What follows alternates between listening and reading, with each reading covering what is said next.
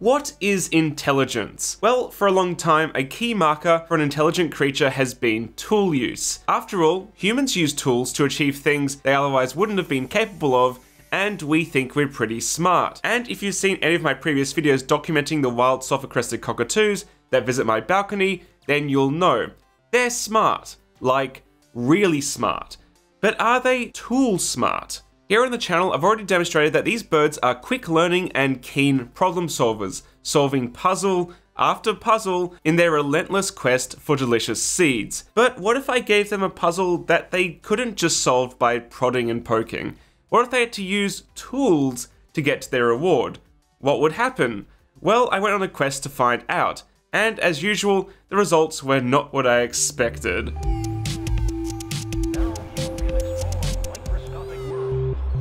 Every day I'm visited by my feathery friends, and it's been a regular occurrence for over 2 years now. Popeye, the star of the show and my favourite, finds himself at home on our balcony, and has become a lot more comfortable with me since we first met. Instead of flying away when I approach, he will now cautiously accept seed offerings from a bowl, and has even once or twice eaten out of my hand. But because of his bad eye, he'll occasionally confuse my hand with seed, and as you will find out later in this video, you really do not want to be bitten by these birds, even if it's by accident. The second favourite is Edwina, who thoroughly enjoyed her custom-made gift from last year, and she is the polar opposite of Popeye's personality. While Popeye is gentle and cautious, Edwina is tenacious and pretty much fearless at this point. Her favourite trick is to fly onto the door to announce her presence with a loud thud, and I just love her little yellow fluffy tufts. Lately, she's been accompanied by this big chunky boy, who I believe is Prince from my previous videos. And if you're wondering just how I can tell the genders apart, it's easy. Female sulfur-crested cockatoos have a deep red eye, while males have black eyes. You do need to be pretty close to see them though. I need to mention that some birds have already been documented using tools in the wild. Palm cockatoos use sticks and tree hollows to drum for potential mates, it's adorable, and wild Goffin's cockatoos have only just last year been observed to make a little meal kit to eat sea mangoes, which look like this, by the way. I'd never heard of them either. Now onto the puzzle design. It features at its center a feeding bowl where seeds can be placed, but alas, there is this clear dome in the way made from a planter pot I found at Bunnings, and I drilled large holes in. The hypothesis is that by leaving sticks and twigs around the puzzles, the birds may try to use them as a tool to push seeds off the platform into the trays surrounding the puzzle. That's the thought process anyway. So I secured it to the balcony where Popeye and Prince were waiting, and this is what happened.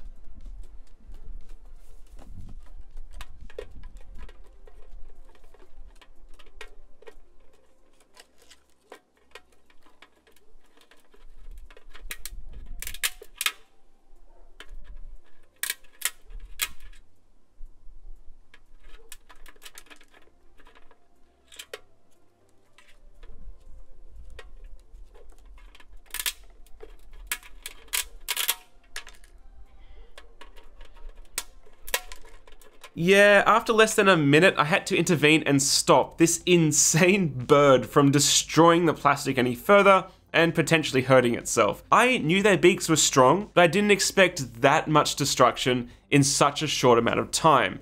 It's really interesting though seeing Prince angle his head in all sorts of orientations looking for weaknesses that he can exploit, all in the never-ending quest for food. And in just that single test, the clear dome was trashed, and it's pretty obvious that this puzzle design is completely flawed. So let's redesign it. And hey, if design and 3D printing sounds interesting to you, then why not consider subscribing? Here on Maker's Muse is my aim to empower your creativity through technology, and you can find 3D printing tips, tricks, 3D printer reviews, and tutorials to make stuff like I've shown in this video. I think you'll find a lot of value in hitting that button. So for the new design, instead of this huge domed shape, I went with a tall, thin box which houses a seed platform that can pivot back and forth, only accessible by a small window above it. To avoid the same destruction as before, I decided to construct this window out of polycarbonate, the same plastic used to make combat robot arenas. It's incredibly tough, and I have no doubt that it'll withstand everything the birds throw at it. As a final touch, I added this threaded rod bar to the top just in case they decide to try to circumvent it that way, and the version 2 is complete. In the design, the opening is too small for the cockatoos to get in and take the seeds directly, so they'll have to find other inventive methods of getting them, such as using sticks to poke the platform, or maybe even dropping in things from the top. I have no idea, but Edwina and Prince were the first to have a go. Look at their silly, dirty faces. Someone's been digging in the mud. Naturally, the first thing Edwina does is take the chopstick I provided as a potential tool and yeets it off the balcony. Unfortunately, this seems to be pretty standard behavior for these birds. Anything that's not bolted down, they seem to find great joy in just throwing out of the way. But with that gone, they both began to scope out the puzzle, looking for any possible weak spot to exploit. I found what Prince was doing really interesting, using the lower half of his beak, called the lower mandible, to apply huge amounts of force to that bolt in an effort to break in. He's actually lifting the entire puzzle up slightly, and look at that tongue. He's like, they're so close, I can taste it. After letting them fool around for a bit, I tried to reintroduce them to the concept of stick equals food, but yeah, they just were not having it. But what if a more calm, cool, and collected cockatoo had a go? Enter Popeye. By now, he knows that anything I put out on the balcony is potentially food, so he goes right up to it, and yeah, you guessed it, instantly throws the stick away. Oh, and then he has to stand on it for some reason. I don't know, it's his thing. With no obvious interest in using the chopstick as a tool, I figured there's no way he'd get the seeds, so I just left him to play with the puzzle while I went and did other things, and for a while he was genuinely stumped, walking away and then back and then away again, but then this happened. He somewhat accidentally booped the platform off axis with the tip of his beak just fast enough to rock it a little, freeing a few seeds, and you can see this instantly shifts his focus to this area of the puzzle, and after a few more tries, he gets it to happen again. So imagine my surprise coming back to see he'd somehow gotten seeds out of the puzzle when I specifically designed it to require tool use. So to recreate the experiment, I put the puzzle out again the next day with some fresh seeds, and this time I sat back to observe what he did. And it doesn't happen straight away, but yeah, he's clearly figured out how to get seeds from my puzzle in a way I never expected. And after a few more attempts, he perfected his technique to the point where he was getting seeds every time. And it was at this stage that I realized that the entire premise of this experiment was totally wrong. I had seen videos of trained birds seemingly using tools to solve puzzles or do incredible feats like opening locks or riding along on little skateboards. But I think it's really important to differentiate between behaviors adopted from natural problem-solving skills to behaviors induced through positive reinforcement training in captivity. I remember being at the Taronga Zoo Free Flight Bird Show, which is incredible by the way, and asking one of the trainers how they got the birds to fly from one end of the stadium to the other, free flight, no cages or anything. And they said it was just a simple task of starting small and gradually increasing the distance with a reward at each successful attempt.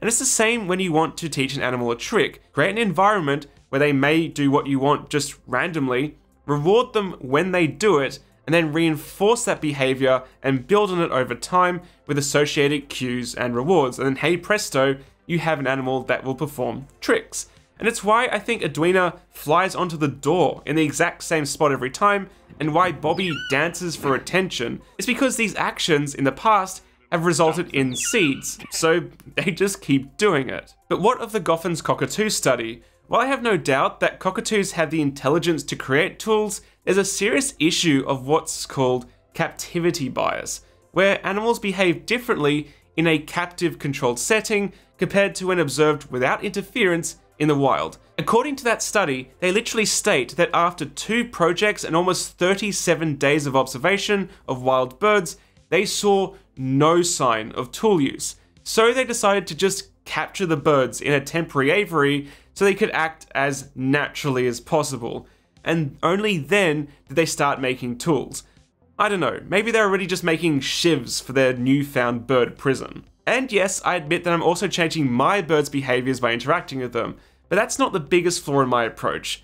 Why on earth would a cockatoo try to use a flimsy wooden stick as a tool when they have the best tool evolution can provide attached to their face?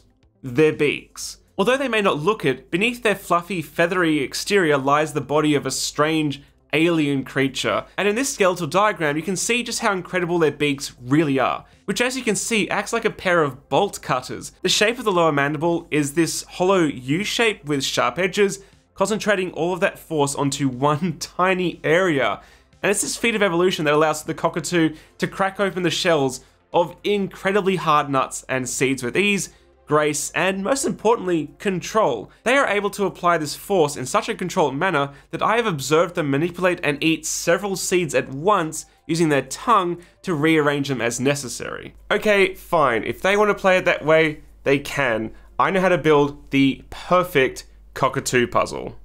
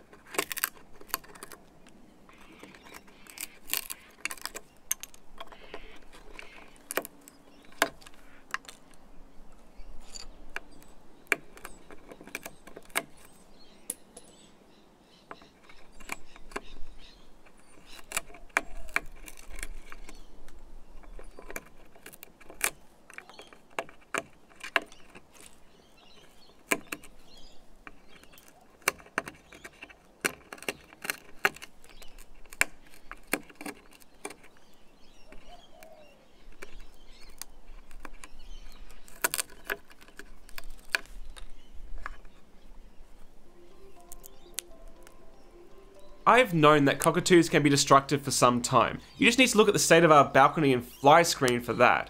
But I had no idea just how quickly they could annihilate wood if there's food on the line. While Popeye took a more leisurely approach, Prince was so fast to destroy the puzzle that by the time I hit record on the camera, he was already halfway through. You can see that he has this perfect technique of finding a weakness in the wood and then using the wood's grain as like a guide to lift entire chunks free. And honestly, even without a food reward, cockatoos just love tearing wood apart. Popeye actually went back to the puzzle even after it was cleared out of seeds, just so he could chew on it a little bit more. I think they genuinely enjoy it, but it's also because in the wild, they nest in hollows of dead trees, and the only way of them tidying up these nest hollows is by using the tools they were born with. By the way, sulfur-crested cockatoos are just one of many species of animals who rely on natural tree hollows for nesting, and the destruction of these results in the displacement and decline for a huge number of species. If you want to do your part in reversing this damage, you can build a nest box to attach to living trees for them to use, and Wires has a great article on the importance of nest boxes. Plus, they're my charity of choice for this video. They're a non-profit organisation who do great work rescuing and rehabilitating sick and injured Australian wildlife, and you can find links in the video description. Catch you later guys, bye.